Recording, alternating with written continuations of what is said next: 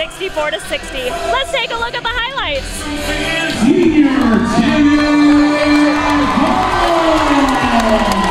Thank you, Brittany Bowman, and hello, GSF Universe.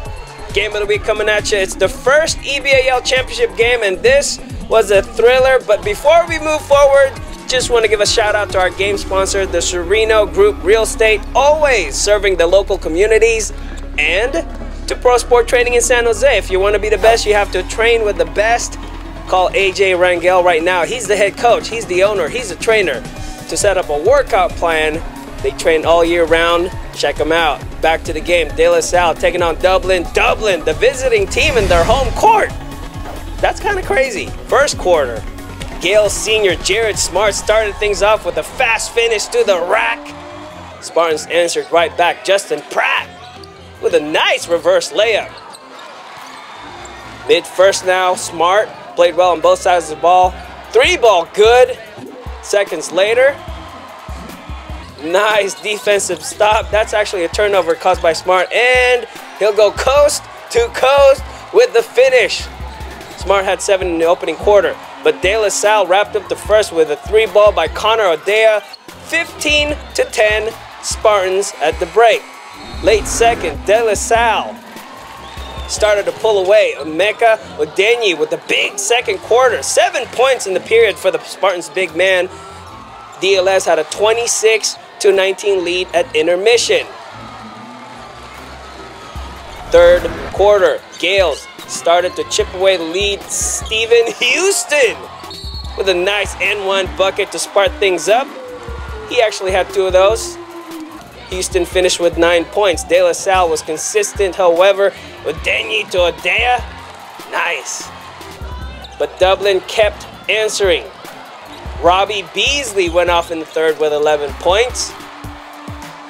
Spartans, they had playmakers. Colby Orr, nice roundabout scoop layup, followed by this runner by Odea.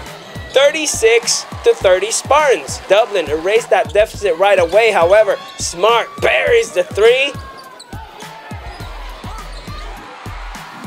And seconds after that, gets the layup to go. That made it 36-35. Gales down by just 1. Spartans defense tried to slow down the Gales momentum, or with a nice interception right there. Excellent finish by Odenyi. That gave De La Salle a 38-35 lead, but not for long. Beasley, remember I said he had 11 points in the quarter. Here's the 9th, 10th, and 11th point. Bang! 38-38, we're all tied up, and it was 40 all at the break, fourth quarter. Dublin took the lead for the first time in the game. Grant Manning with the layup. 42-40 Gales. 2:25 left in the game. Dublin's Jack Nielsen would foul out on this play. Not good for the Gales, but they kept the lead. Beasley to the rack. 48-46 Gales. Less than a minute left in the game. Spartans would take the lead with this layup by Pratt.